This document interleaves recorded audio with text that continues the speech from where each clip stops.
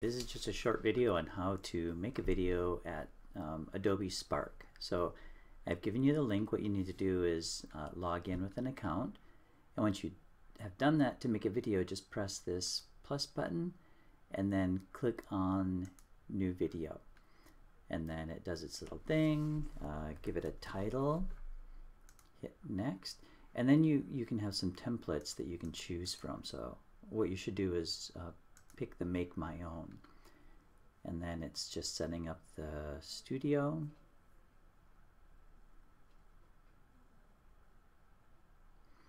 Okay, don't need to watch the intro video unless you really want to. So this is the studio to make your video. You'll mostly be using the photo option here, and when you click on photo, what you'll see is this little dialog here.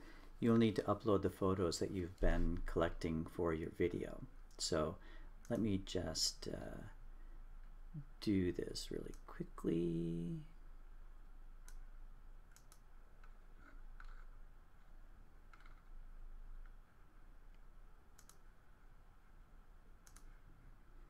Okay, I'll pop in a photo of a cafe in the Roman town of Herculaneum. Okay, so you've got it, an image here. You can also add text if you want to. And you can see off to the side there's a couple of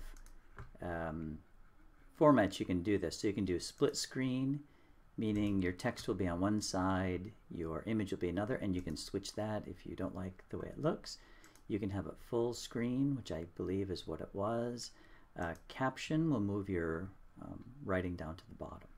Okay, so once you do that, then you want to record your transcript. So this is the little record button. So all you do is just press that down and then read the material you have for this. So let me make sure it's using my microphone. Okay, so this is just a test. And then when you're done, just lift your finger or lift your hand off the button, and then you can test it out. To add a new slide here, just press the plus, and then same thing all over again.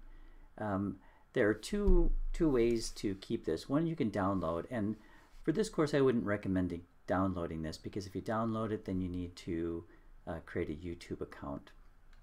But what you can do is hit the share, fill out the material that they're looking for, and then create the link. And now what it's doing is it's creating your video.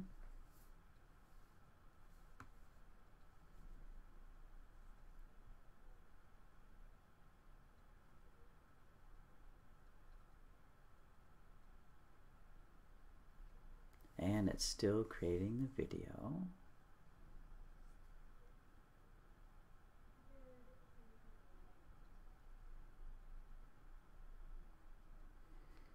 Okay, I guess I should have paused this. Okay, there you go.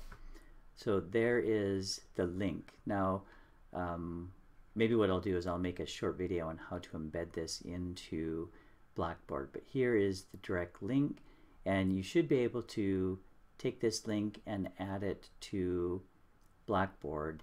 And you can follow those directions in the document that I created.